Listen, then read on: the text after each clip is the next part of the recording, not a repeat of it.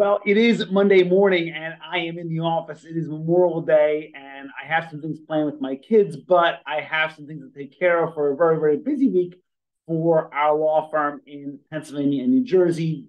Not only a busy week, but a very busy month for our law firm. June will be probably one of the busiest months that we've ever had in our existence. So I'm getting ready for it, coming in today just to get some things knocked out before taking my kids out for some Memorial Day events. It is Memorial Day. Obviously, people are celebrating with barbecues and going on the shore and going to pools and family events. But I just want to take some time to remember why we celebrate Memorial Day for all those who have served our country and unfortunately have given their lives in the service of that country. And we have to remember them today. People often confuse Memorial Day with Veterans Day.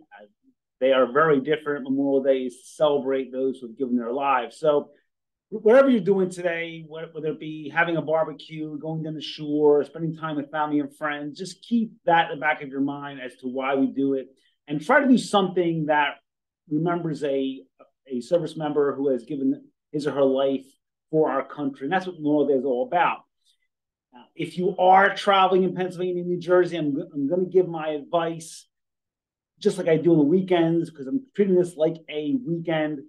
And unfortunately, a lot of our cases do come in on the weekends because people are exercising some poor judgment with regards to a DUI or a gun crime in Pennsylvania and New Jersey. With regards to DUI, I always tell people do not refuse the chemical test. If you are suspicion of DUI in Pennsylvania or New Jersey, take the test. Don't refuse it. It will never have a criminal case. Be polite to the officer, be respectful, but don't give consent to search your person and your property. Remember, if the officer's asking for consent, they probably don't have enough to search the car, and that's why they're asking. And by giving consent, you negate your constitutional rights under your state constitution and the U.S. Constitution. So keep that in the back of your mind. Remember that if you are traveling this weekend and you're taking your gun and you're traveling into a state where you don't have a permit to carry, or there's no rights to prosecute that state, the only way to legally travel through the state is to have your gun in a gun box and the ammunition separately.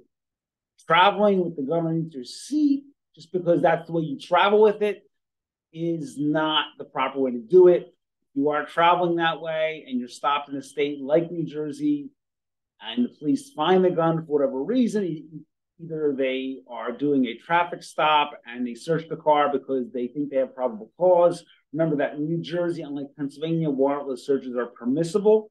So just keep in the back of your mind, if you are traveling with a firearm, do it legally. With regards to drugs and illegal and legal drugs, remember, you can take a legal drug like Benadryl and still be DUI in Pennsylvania or DUI in New Jersey. It's not as common as, say, illegal drugs, but people often think that because I took this prescription drug and I'm feeling a little quote unquote woozy, I'm still okay to drive legally, and you're not. If the officer finds that you're impaired, he or she can arrest you for that impairment. Whether that impairment comes from illegal or legal drugs is irrelevant with regards to the DUI in Pennsylvania or DWI in New Jersey. Obviously, if there's illegal drugs present in the car, those will lead to additional charges and the severity of the case. But remember that legal and illegal drugs can make you under the influence in both of those states. If you have questions, 215-755-9000 in Pennsylvania, 856-793-7429 in New Jersey, 24 hours a day, 7 days a week, website gamboneworld.com. As always, a tremendous resource for you and your family. All my books, my blogs, and videos are available there in one convenient format. We received our 100th review on Google, and I'd like to thank all those who have left Google reviews. We love the fact that our clients leave those reviews, and we were able to satisfy the client's expectations with regards to the case. We strive to provide results at our law firm and provide value-driven information. I always say that an educated client is in the best possible position to receive a great result in their case. And that's why at our law firm, we offer our books, over 1,000 blog articles, over 500 videos, and of course, our podcast, which features attorneys from outside of a criminal defense area. And we do all this to make our clients aware of their rights and also their responsibilities under the law. So once again, if you have questions, 215-755-9000 in Pennsylvania, 856-793-7429 in New Jersey. Have a great Memorial Day. I'll talk to you all very soon.